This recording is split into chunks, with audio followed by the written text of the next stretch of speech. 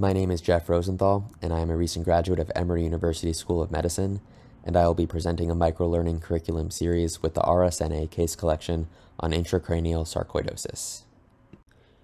Here we have a non-contrast CT of the head, which are often negative in patients with intracranial sarcoidosis, but you may see parenchymal edema as shown here, or nonspecific hyperdensities. MRI findings of intracranial sarcoidosis include nonspecific white matter edema, demonstrated on the left as hyperintense signal on T2 flare sequences. On the right, post-contrast sequence, we can see enhancement primarily involving the parenchyma, but there may also be cortex and leptomeningeal enhancement. We'll focus a bit more on leptomeningeal involvement, where you may see diffuse or nodular thickening and enhancement. Often this involves the perivascular and/or basal cisterns. There is also a predilection for the basal meninges.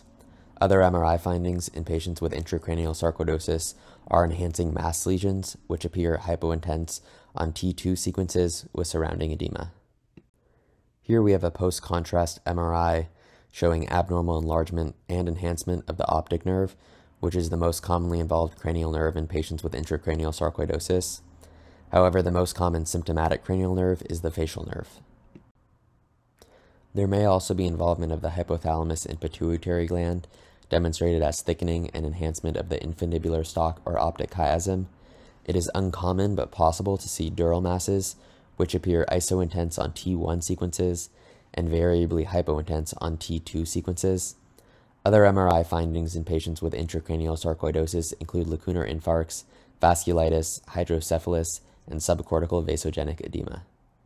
Moving on to the discussion, sarcoidosis is an idiopathic systemic disease caused by the formation of non-caseating granulomas.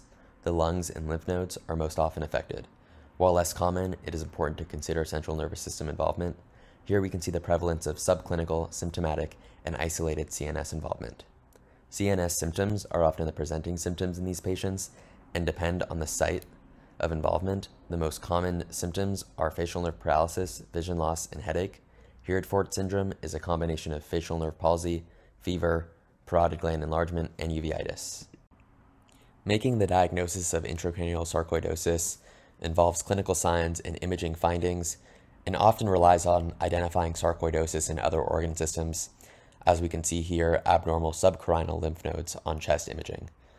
Tissue biopsy is generally not feasible for central nervous system involvement, and other sites are preferred, such as lymph nodes or chest nodules.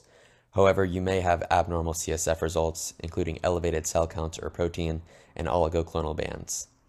The treatment of central nervous system sarcoidosis, as well as sarcoidosis in general, includes high-dose corticosteroids, followed by a lower dose maintenance period. Second-line treatment may include methotrexate. There is a low correlation between symptom resolution and imaging findings in CNS sarcoidosis. The differential diagnosis depends on the pattern of involvement. For pachymeningeal involvement, it is important to consider meningioma and metastases. For leptomeningeal involvement, one must think about meningitis and metastases. On the left, we can see an example of leptomeningeal carcinomatosis in a patient with a history of breast cancer.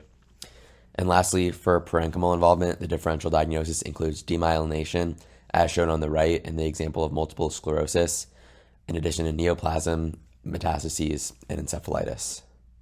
In conclusion, intracranial sarcoidosis is uncommon but may lead to focal neurologic symptoms. Imaging findings include thickening or enhancement of the leptomeninges. You can have parenchymal mass lesions, which are either enhancing masses and nodules or periventricular white matter lesions. However, imaging findings may be nonspecific, and it is important to consider a wide differential diagnosis based on the pattern of involvement. Here are some references for anyone interested, and thank you for listening to this microlearning curriculum series presentation.